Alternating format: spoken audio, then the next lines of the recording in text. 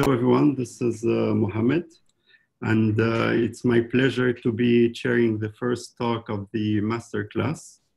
So for this talk, we have Professor Armin Biere, who is professor in the Johannes Kepler University in Austria, and he's also chair of the Formal Models and Verification Institute. So Armin Biere is well known for his work in formal methods. And throughout his career, he won many awards that will take a while to mention. So I will simply say that he is the winner of the SAT solving competition in the main track. And he also won the ISHKA Award in 2019. So as for the organization of this first talk, please feel free to ask your questions in the chat.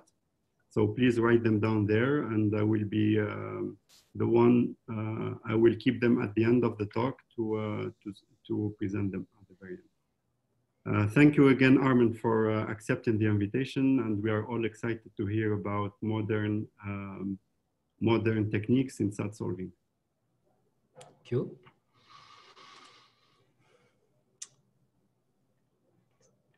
So I need to get allowance to share my screen. Okay.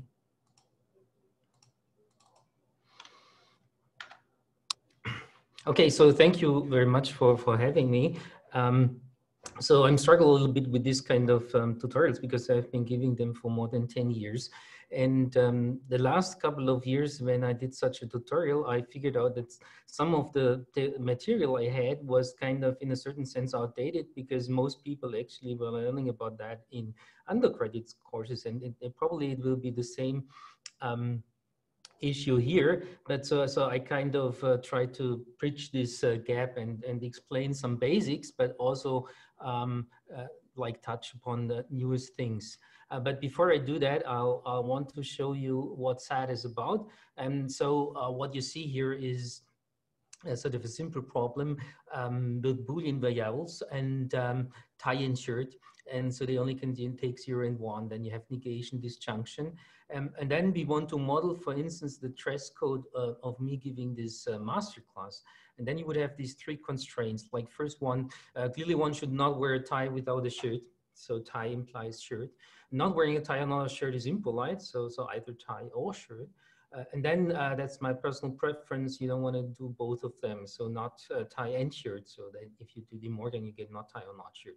Now these 3 constraints together naturally give this CNF there at the bottom. And the question is whether this is satisfiable. So CNF means a formula in conjunctive normal form. And of course it's satisfiable because I'm wearing a shirt and no tie. And that's actually also the only solution of this CNF. And I'm using this simple example also to show you why it's very natural actually to use conjunctive normal form as input for SAT solvers, and that's what SAT solvers would do. So why I'm talking about SAT? Well, here's like actually an old picture from 2015. So my dean asked me to prepare a picture of what I'm doing, and that's like what I'm sent him. And but maybe more recently, I want to show you this plot. So this is a cumulative distribution function plot. So we switched to this actually this year from cactus plot, which some of you also may know. So on the x-axis, you see the time. And then on the y-axis, you see how many benchmarks like a certain solver has solved. And what solvers did I list there? Well, I listed all the winners of the SAT competition since 2002. So Limad actually in 2002 was one of my solvers. Then Precosat is also one of mine. Then the 2 Lingelings, and then most recently my KISAT solver actually on top won the competition this year. And this is on the competition benchmarks from this year. So this plot really shows that we saw a lot of progress in the last 20 years. Maybe related to that, so I posted this plot on Twitter, and you find like lots of discussion there. And some people of you might ask, well, is this really useful in practice? Does it scale? And that's why I plotted this middle tweet here where there was a question, how big are these instances? So I took the instances from this year's competition in SAT, and I plotted them down there in this GNU plot window. And the pink thing is the variable, so it goes over 10 to the power 6. And so we clearly have millions of variables which are solved routinely. And maybe to stress this even more, so there's another tweet I want to show you where somebody tried to verify with the bounded model check a neural network.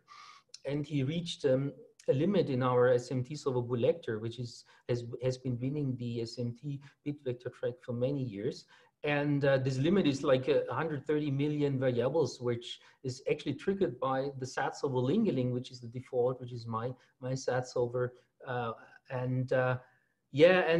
would have, if they would have used or compiled it with another of my SAT solvers, they would not have had this problem. And anyhow, my point is, we're reaching even in SAT now the limit where 32-bit is not enough to index the number of variables. So we have more than 4 billion of variables.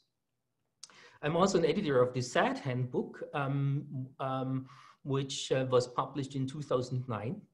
And here's the list of chapters in there. So you might reference to that one. That's like now 11 years old. And then after that, in 2012, this is the SAT conference in 2012, we're having, we have been contacted by Knut, who contacted the SAT association, wanted to learn about SAT solving, so he's sitting there in the middle. I think you don't see my mouse, but there are other people from the SAT community around here. And then he actually came here to Linz and gave a talk in front of lots of people, played the Anton Bruckner organ, actually. And then last but not least, in 2015, published a book on SAT, actually. And this book here is in reality a session. So look at the second paragraph where it says, wow, section 7.2.2.2 has turned out to be the longest section so far in this, the Art of Computer Program book series. And it's evidently, SAT is evidently a killer app in computer science.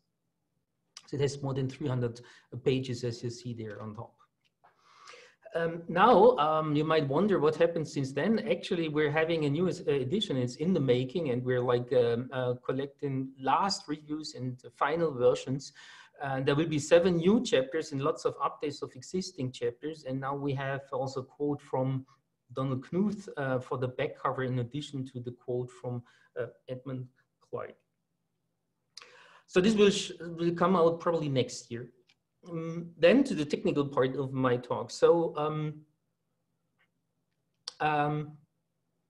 you can think of SAT in these three sort of like processes. The first one is encoding a problem into CNF, what we kind of saw already to some extent. Then you want to simplify it, pre-process, and I will cover that in other talks. So you'll find actually some of them on my webpage, even videos. And then at the end, you have also search. So I'll focus the second part of this talk here on search. And yeah, you see some errors going back from search to simplification and from simplification to encoding. And these errors are also kind of important, but we don't really touch on them in this talk. Now, let me give you a very quick introduction into how to use SAT solver for something interesting. So for instance, here we have like a C code on the left, an original C code, and then there's an optimized one. And through these arrows, you might go from one to the next and to the optimized one. And you want to know whether these two, the original one and the optimized code, are the same. We can encode this into SAT as follows. So we'll just compile this if then else away. We get a proposition formula. The trick here is to have the side effect of FGH captured by one Boolean variable. And we do this with both. And then we would ask, is it possible to make these two formula different? So like you want to find variable assignments to A, B, and FGH such that these two formula are different. So you sort of ask the satisfiability of this formula, which you see there in the bottom. In hardware, we kind of can ask for the same problem. So the pink part on top is a circuit which is more optimized because it had only 2 gates, X and Y. And then on the bottom, you see a yellow circuit which has U, V, and W. and both of them share the inputs, ABC. And then you take the outputs, Y and W of these two, and they feed them into a comparison. Actually, this is an XOR there. And this XOR once asked whether it's possible to have a different value at the pink output and at the yellow output. And then O is true, otherwise not. So that can be transformed into a CNF as follows. So first of all, we localize all these constraints. So we say y is equal to B and X is equal to A and B. So that's what you see on the right. And don't forget that you want to set the output to true. So O as a unit clause is there on top. And then you need to translate this to a formula. And yeah, so there's like a method for doing this, but I think it's clear. So you can do this locally, and at the end you just get clauses, a conjunction of clauses.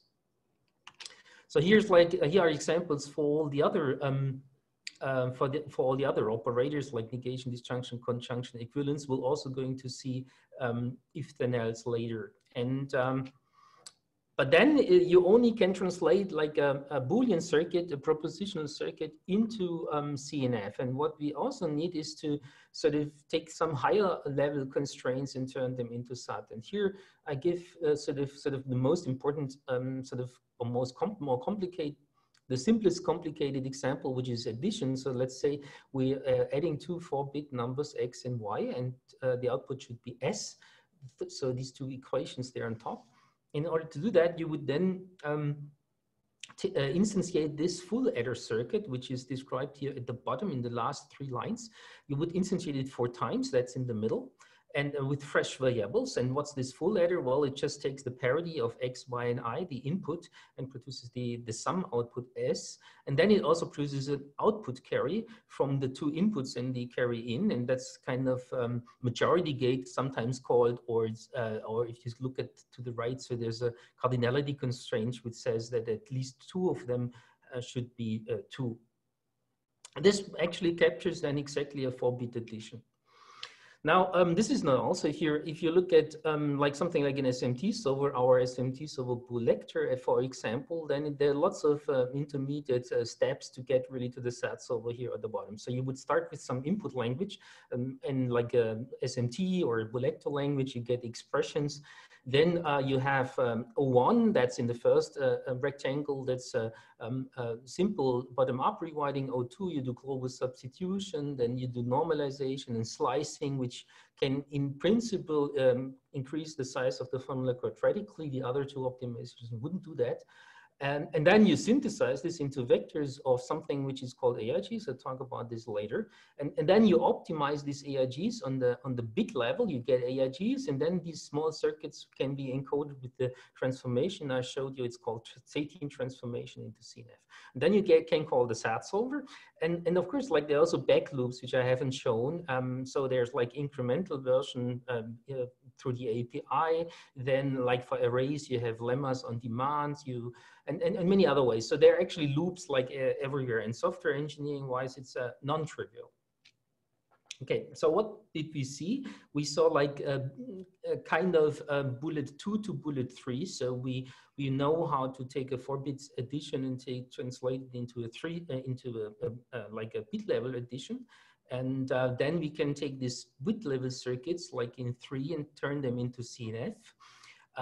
What I haven't really described yet is like going from application level to sort of bit vectors. And this has to be left for other talks. Then I'll touch upon later a little bit on encoding logical constraint, because this is a common theme. But first of all, I want to show you these AIGs, which I mentioned already twice. So here's an AIG, that's an XOR between 2 variables. So the big circles there, they are ANDs, and the small black dots, these are negations. And if you look carefully and rewrite this a couple of times, applying the marking there at the bottom, then you see, oh, this is really just an XOR between X and Y.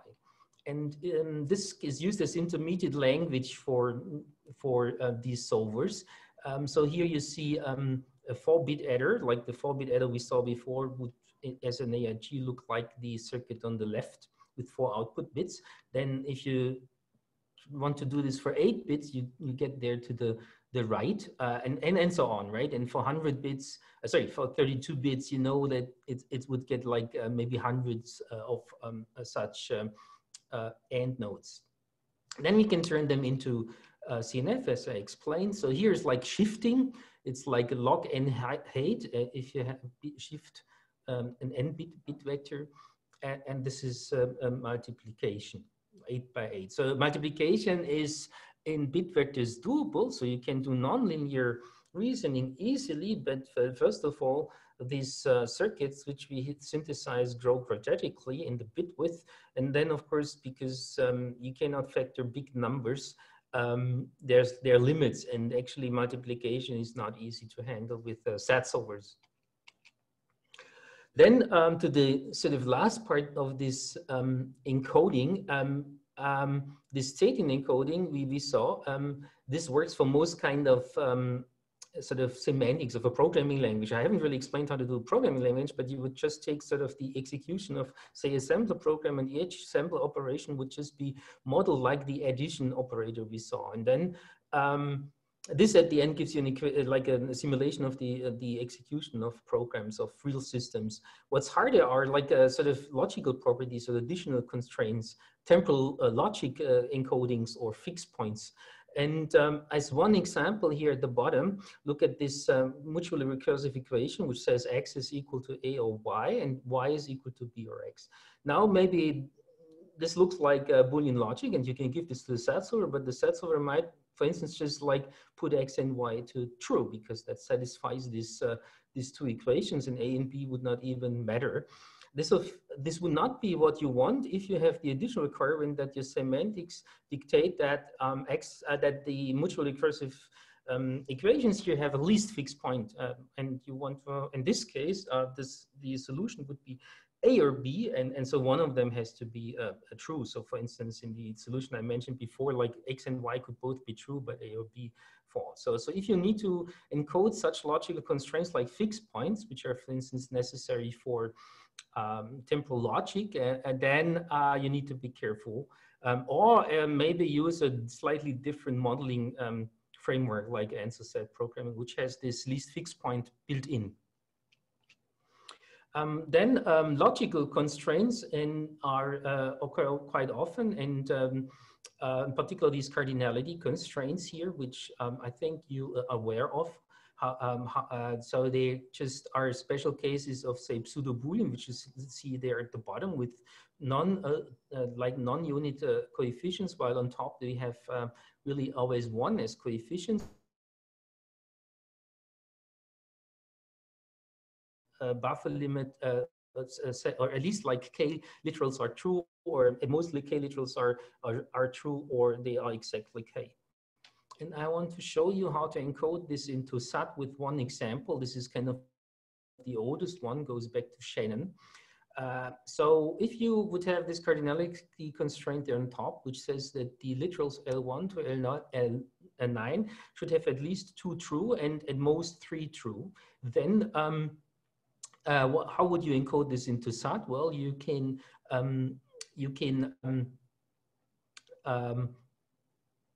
use a BDD, so binary decision diagram. So you should read this as a program. So you go from the left top and you go from L1 to L2 horizontally if L1 is false, and you go downward to L2 if L1 is true. So whenever you go down true, like one of the corresponding literal was true, if you go to the right, the corresponding literal is false.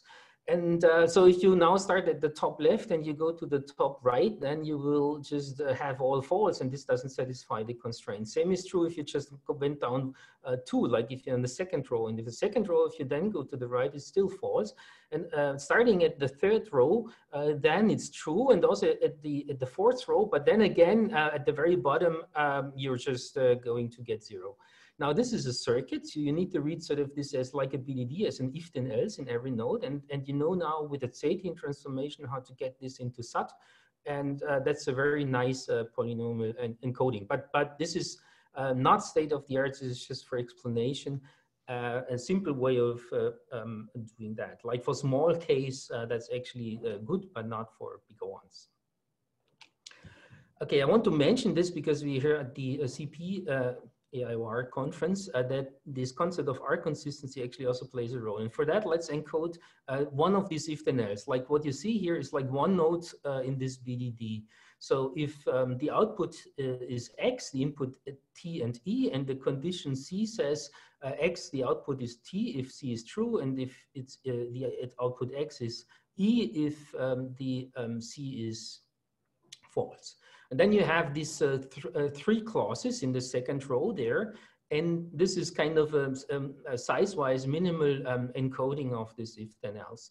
But it's not R consistent. You see this by this additional two clauses at the bottom of that slide. So there, if the two propagations which are missing are the ones where T and E are both true, for instance, that's the one on the left, on the right, then the output is true no matter what the value of C is. And the same is true for the left one where both of them are false. If the inputs T, not T and E, and then the output should be false. Now, you could add these constraints, like, because you would think adding, like making this encoding R consistent is better, but actually it's not a good idea. And the reason for that is because these three clauses are just actually implied by this formula there on top. You get them by resolving two clauses, like it's called ternary resolution. And the SAT solvers would actually do that. So they would try to find those two clauses automatically.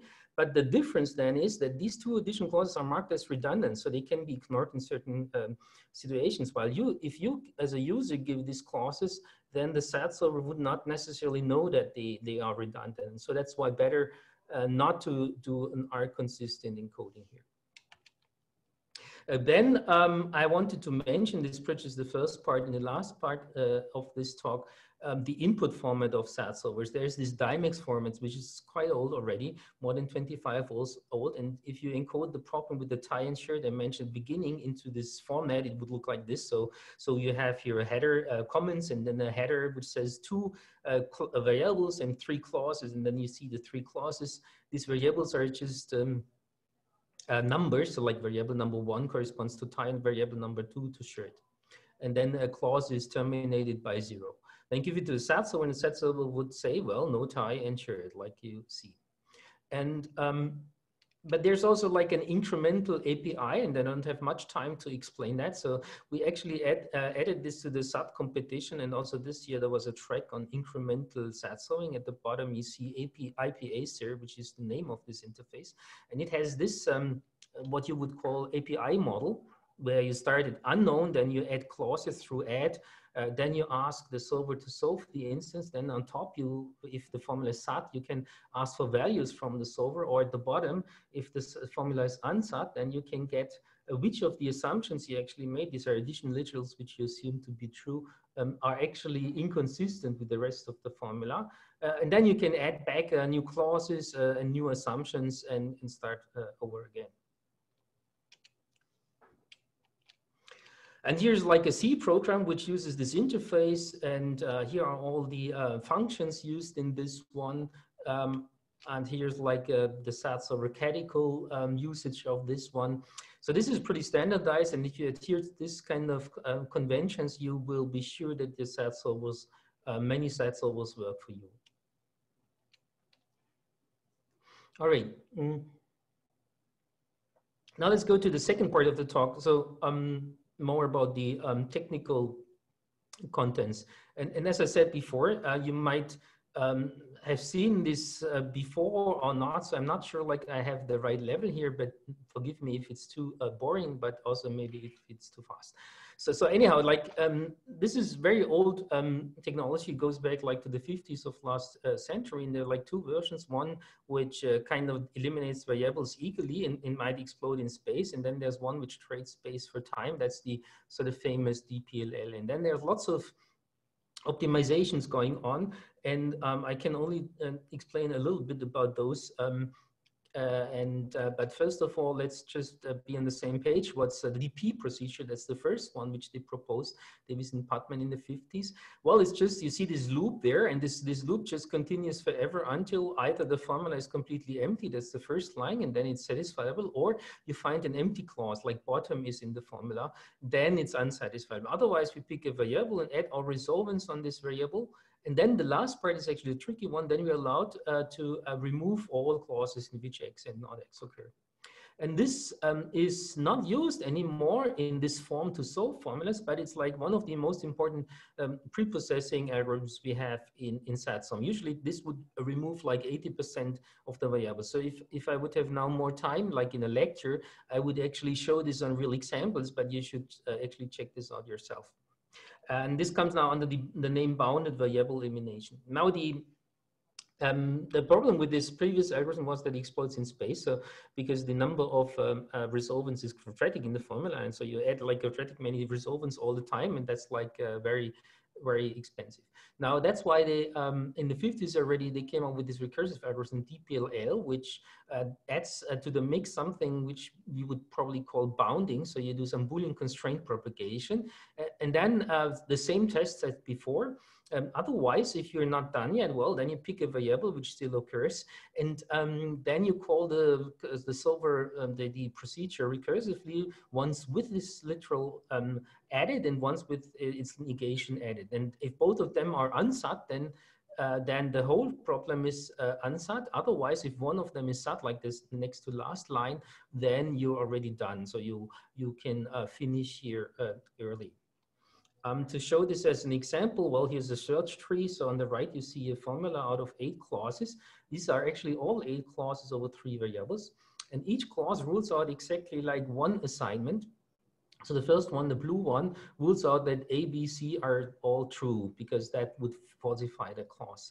And you see this also as the conflict here. And then if you would start a search, you would pick a decision, let's say A, make A true, then another decision, the next black dot, that B is true, and then the blue dot there where BCP is written.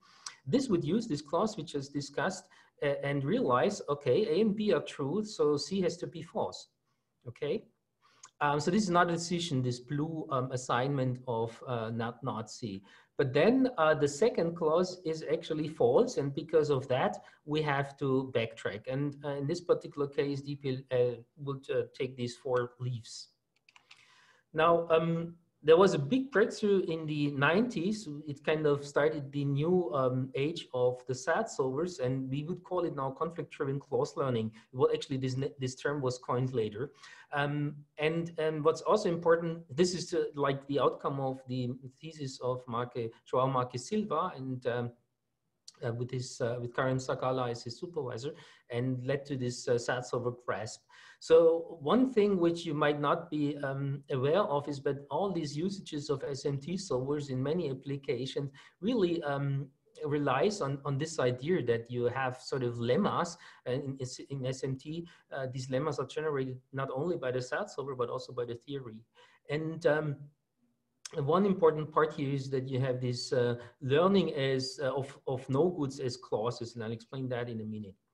And then another invention there was this notion of implication graph, which I will going to explain, and also first unique implication points. So first of all, how does conflict-driven clause learning work? Well, it looks like the same as before. So this slide is almost like a part of the previous DPLL slide, except now that when we get into the same conflict as before, we realize, oh, we cannot be in this part of the search space. So what did we do? Well, we picked A and B as decisions, as assumptions. And so that means we cannot have A and B to be true at the same time. Okay, this is a no good, and this no good actually becomes this yellow clause here at the bottom. So we learn the clause not A or not B. And the cool thing now is, well, this is a clause. So it's in the same input format as your original problem. So we're kind of working with the same data structures here. Anyhow, so we see this clause, and now we'd say, okay, wait a minute. If I would have had this clause before, at the point where I made the decision B, okay, so the second black dot here from the top, then I cannot, I would not actually make the decision B, but I would immediately set B to false, because A is true, and then this clause says if A is true, then B has to be false. So, and that's like what this picture would give you. So we would actually, after making decision A, immediately derive not B by this new learned clause, which is this blue one. And then afterwards, we do another decision, another propagation by this green clause that would give not C. And again, we would get a conflict, the red clause. And again learn a clause. Now the learn is the learn clause is degenerated because it's just a unit, because we only made one decision, and it's not possible to have this decision together with the formula. So we'll just learn learn it, and then we would even jump back to the top of the search, and then pick another decision, and then at the very end, after learning another unit clause, learn the empty clause. So this is how CDCL works. As I said, the second invention back then was this implication graph. And here I have an example. So this is kind of capturing how you use clauses to derive new values. So here the T is set to true at decision level 4, at the lowest level or the highest decision level, if the other one, D, G, and S are all true. And that corresponds to this implication on the bottom, or like this clause. We also have here a conflict. This conflict corresponds to this binary clause, which says Y and Z cannot be true at the same time. So this is an encoding in a sense. It's very simple to implement because you would just need to record for each like assigned variable a pointer to the clause which forced it to true, and then maybe like some pseudo pointer for the conflict. Now, what we will do with this is we'll take, like, for instance, the conflict clause here, this blue one, and resolve it with its reason, which is this clause there, well, in pink, but with the blue background. And the nice situation here is that in one of them, Y is true, in the other one, Y is negated. So they have to be resolvable, and we can resolve them and get this new clause. This new clause corresponds to this cut. And actually, we can abstract this cut again to a new clause, which is implied by the formula. And we can continue doing this until we get to this point here, where we kind of learned an important clause. This is called the first UIP clause. So this clause has the property as the first clause. If you continue doing this topologically reverse resolutions, which has only one literal on the highest decision level left.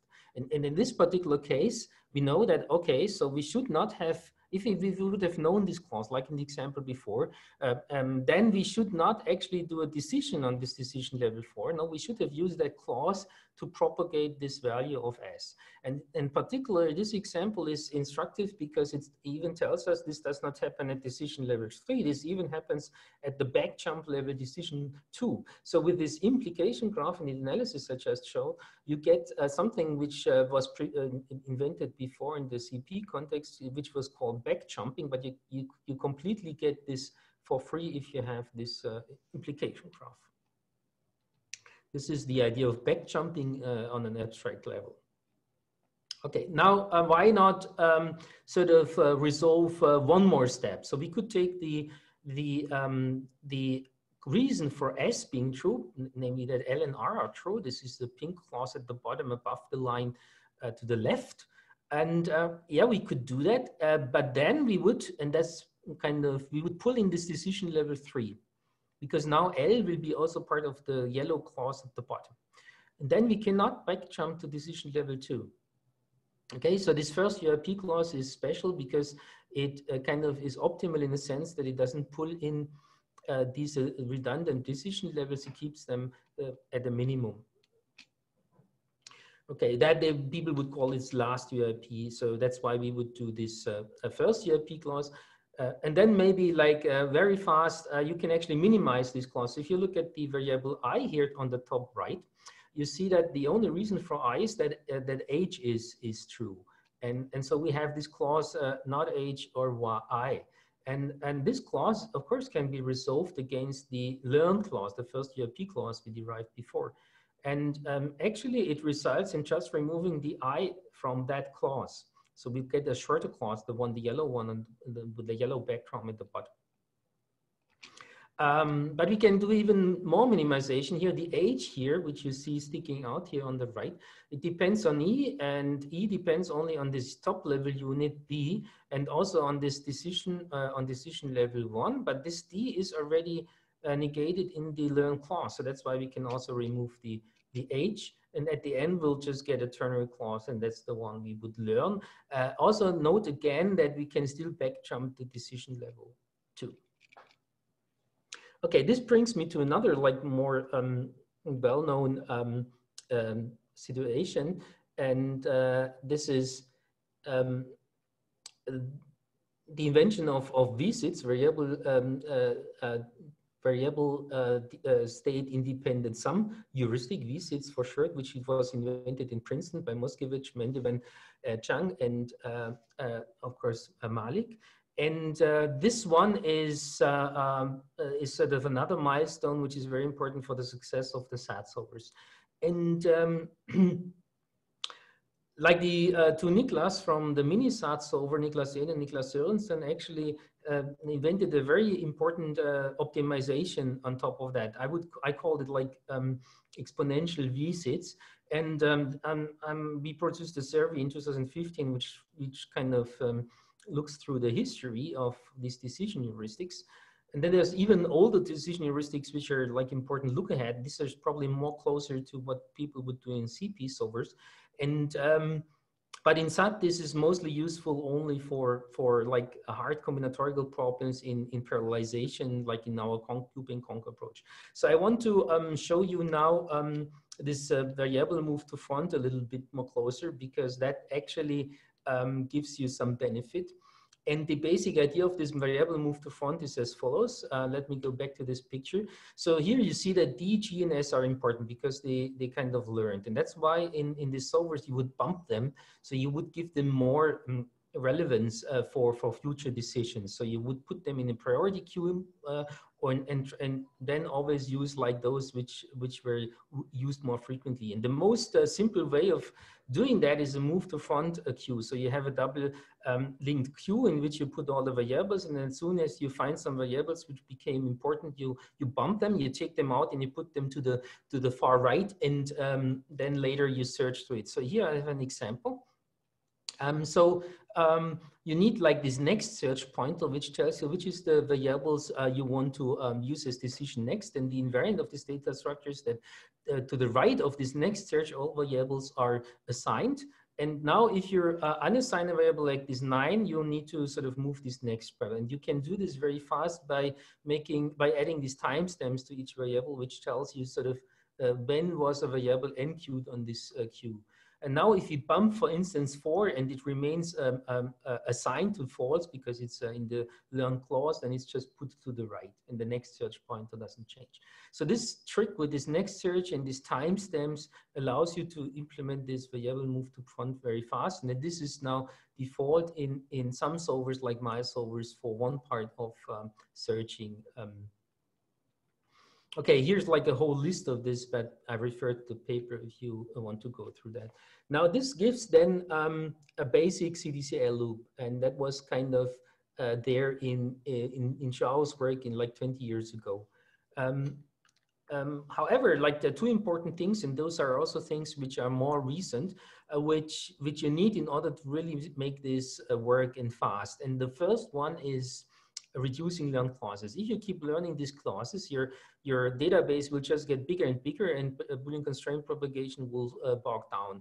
And therefore, you need to show some way. And here the current state of the art is based on the Sitchkai paper by Otmara and Simon, which compute the number of decisions levels in this learned clause. And if a clause has few decision level, then it's considered good, and they showed this also experimentally. And moreover, if you have really small glucose level clauses, then you actually keep them forever.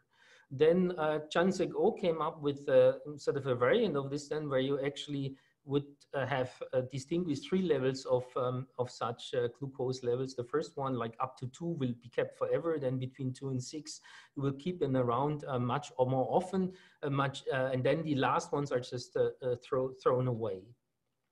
Okay, this is like part of recent research. And then the other thing, which is also the idea is older, and but it's like the most recent inventions, they are less than 10 years old. This is restarts.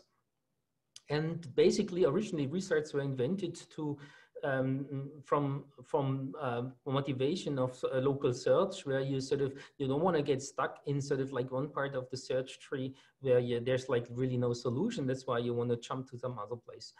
Actually, and that's really surprising, was also surprising for me, that's not really the motivation here anymore. So today, actually restarts are used, are important for unsatisfiable formulas. So you need to restart actually very frequently, usually even, maybe even every second or third conflict.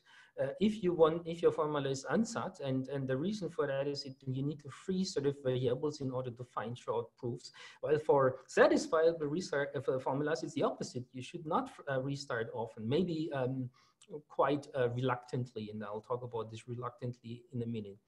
And because of that, Jancek-O in his thesis proposed to interleave these two phases of many restarts, like very frequent, like every third or second conflict, and these phases in where you don't really restart, called stabilizing or mode or stabilizing phases.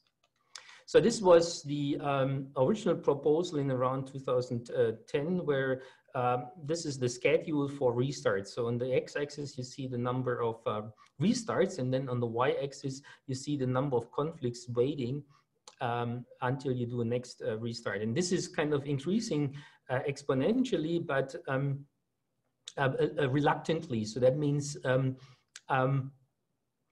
you go back to sort of like a restart interval of 1 once in a while, but the end you usually start off with 2, 4, 8, and then on the very right you have like 32. This would be the code for doing that. Donald Knuth came up with some much more elegant version of computing this function. And as I said before, today it's advisable to use this Luby restart scheme only for the stable phase with not many restarts, and use like restart much more often before. And in that other, you would, in this more focused mode where you target unsatisfiable formula, the state of the art is this this paper by also by Audemars and Simon on using exponential moving averages for triggering restarts. And since I'm running out of time, I think I'll skip the explanation of this one. If you have questions, ask later. All right, then there's something which is important recently. Also in 2007, Notpipa, Stivavat, and Davic had this idea of phase saving. So you should do restarts, but then actually you should not really completely restart in the sense of like picking new values for decisions. You actually should remember what you tried last time and then use the same phase for a variable. And only then you can afford to use these, have these rapid restarts or very frequent restarts we talked about. Now, more recently, we showed that this can be actually made, or can be made even more extreme, this view, by just saving the whole assignment trail and then always kind of trying to maximize the trail without a conflict. And that gives actually even better results than this phase saving. Then this gives you kind of this CDCL solver, where again you have restarting and reducing insight and also decisions. Now, if we go one step further, this is what I just downloaded from GitHub of our SAT solver Catechol. Then there's like lots of other things in there, and like they mostly related to pre-processing and in-processing, which I explained at the very beginning. I don't have time to explain here. And but this makes also the solver much more complicated and also much more complicated to get right. Then on the low-level side, there's also an important part which was invented originally, or the idea for this invention was originally in the Sado SAT solvers. And so they figured that it's actually enough to watch exactly 2 literals in a solver without losing kind of art consistency when you look at clauses as constraints. And so you don't need to watch like all the literals. And that's important because this learning produces very long clauses. And if you like watching them all, you spend, you not only have lots of memory, but you also spend lots of time visiting these clauses without being necessary. And This can be improved by blocking literals, and there's also like a technique which described by Ian Gent, which avoids like a quadratic corner case. So here are things we did not discuss. As I said, like no advanced pre-processing and in-processing. And as Mohamed said, like we got this a nice HKI JR award for the best article in chair in the last 5 years. And this was about this pre-processing. You might want to read that. And also the Benjamin's thesis, Benjamin Kiesel's thesis actually talks about more theoretical aspect of pre-processing. Then another like thing which happened in recent years is proof. So Marijn Heule uses this proof of SAT solvers for solve really or open mathematical problems, like more recently the Collatz conjecture. And that's also related to proof complexity. So we had actually a couple of seminars where we met with proof complexity people on in Banff. I mean, when I say we, I mean like more practitioners in SAT. And the Dagstuhl this year unfortunately had to be canceled. Then, of course, there are lots of extensions. And so next masterclass talk will be about MaxSat. Then one thing I want to mention here is that local search was really something which improved considerably in SAT solving in the last years. And also our target phases I briefly touched upon really goes into this direction, sort of merging local search and CDCL. So there are some challenges, like there's no arithmetic reasoning on the bit level. And I've been working with my PhD student, Daniela Kaufmann, on this one. And also one interesting development is chronological backtracking, invented or like rediscovered by 2 colleagues from Intel. And we're working on this one also. And yeah, last but not least, there's like also things have not been completely settled with respect to incremental solving, even though my student Katalin actually made a big improvement last year. And last but not least, of course, parallel distributed SAT solving is extremely difficult. And there's now a handbook of parallel constraint reasoning, but like there are many open problems there which I was not able to discuss. So last slide here. This is a personal history of SAT solvers, and you see lots of these things I touched in this talk.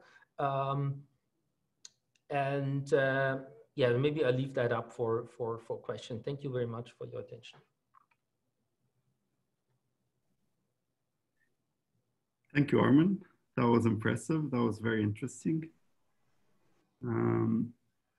So far there is no question in the chat, so feel free to ask. We have a few minutes.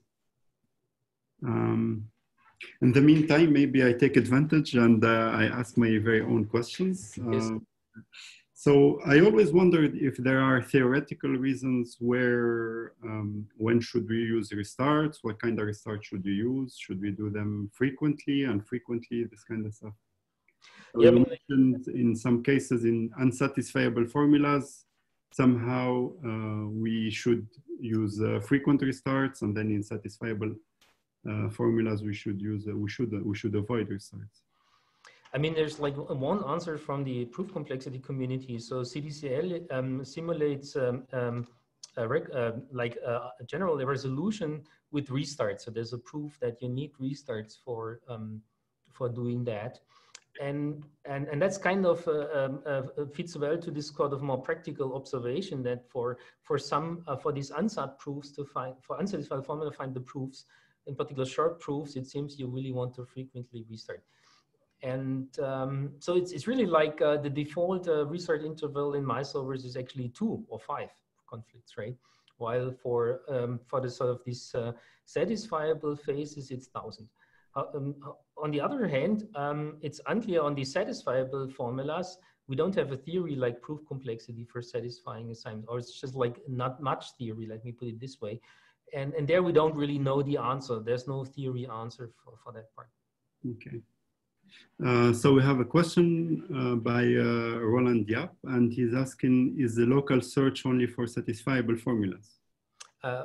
Well, yes and no. So like we had like 2 papers on something which we call satisfaction-driven close learning, SDCL, and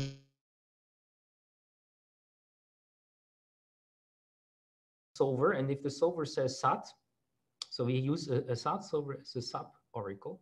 If the solver says SAT, we can actually learn that the current branch can be abandoned, because we kind of, it's like without loss of generality, we can actually skip this part of the search and jump to some other part. But in principle, beside that, I haven't seen any local search being used for unsat. Okay, more questions coming.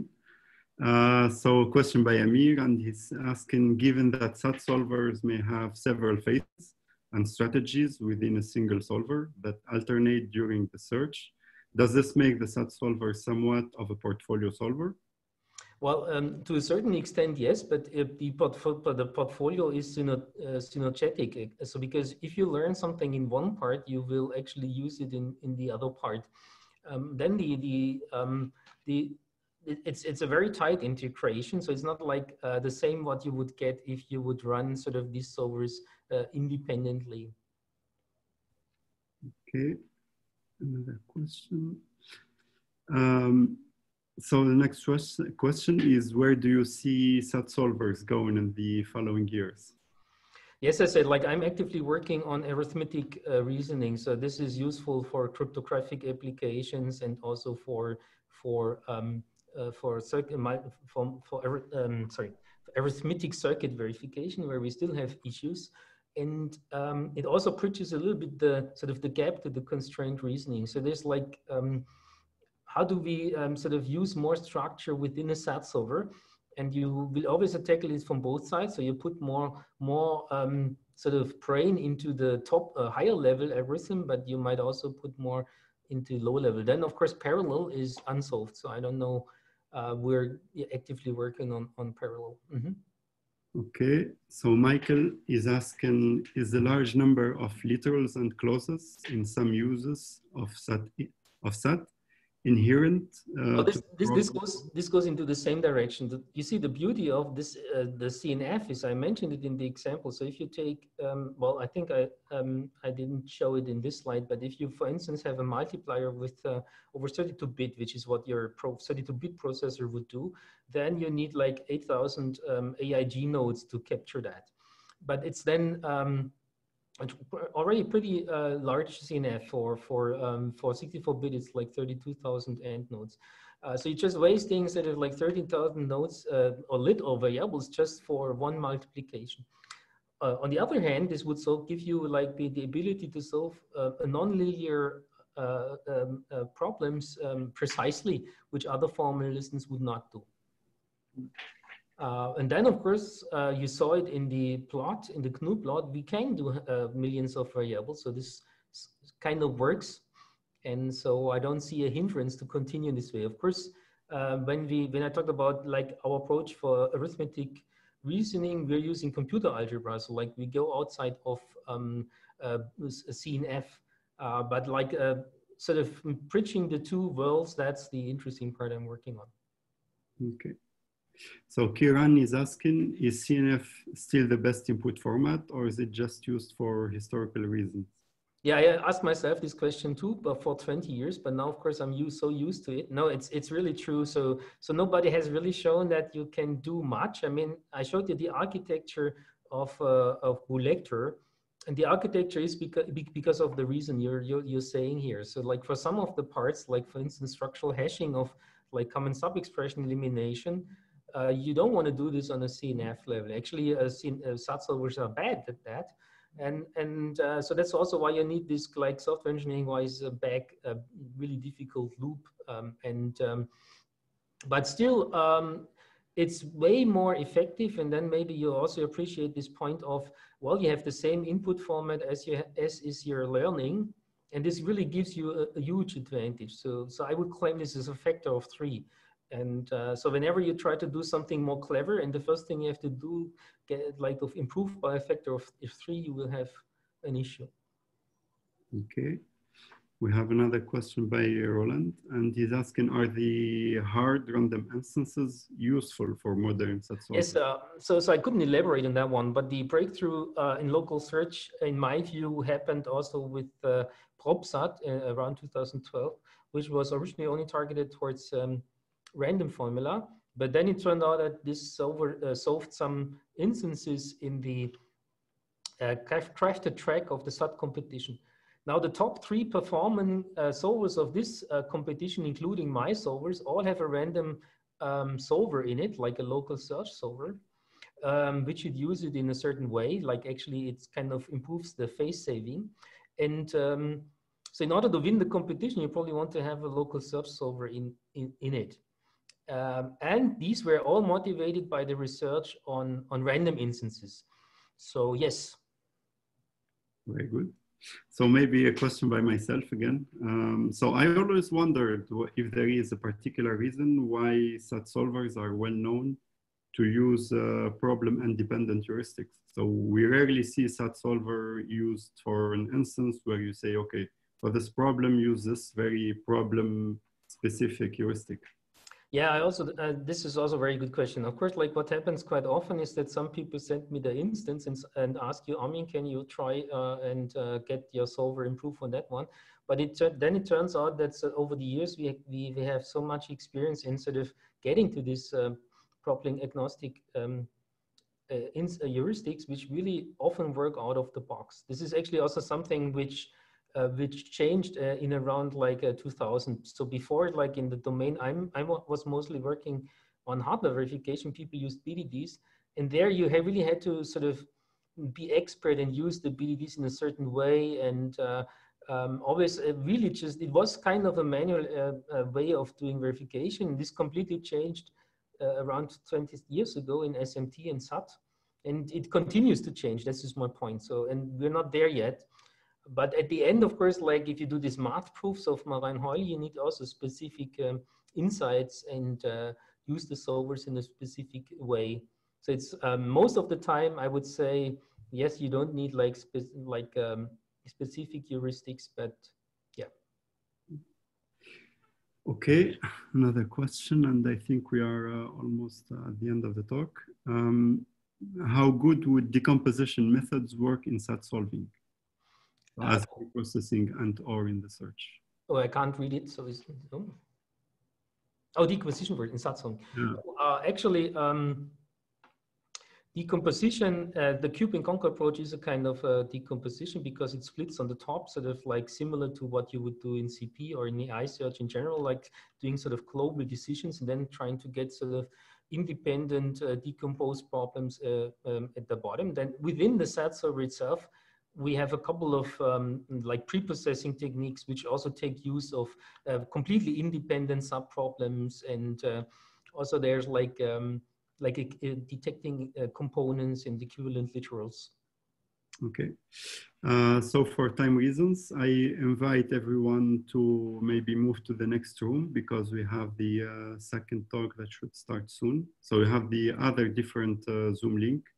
And whoever want to ask maybe 1 or 2 more questions to finish the talk. But before finishing, I would like to thank Armin again because he has another talk later today in a different conference and different talk even. So thank you very much, Armin, for the talk. That was thank you, for the pleasure. And if you have any questions on the material, please let me know. Thank you. Okay, maybe I finish with the one question of Tobias. He's asking, what about other frameworks besides CDCL, like Tableau methods? Well, Tableau, also in first order theorem proving, are not as efficient as resolution. And I would say, yeah, I also looked at that. So it's similarly related to the previous question on sort of non-CNF inputs, because Tableau should look sort of more applicable to, say, structural formulas, but everything I tried fails. Okay. Okay. Thank you, everyone. Thank you. Thank you, Armin.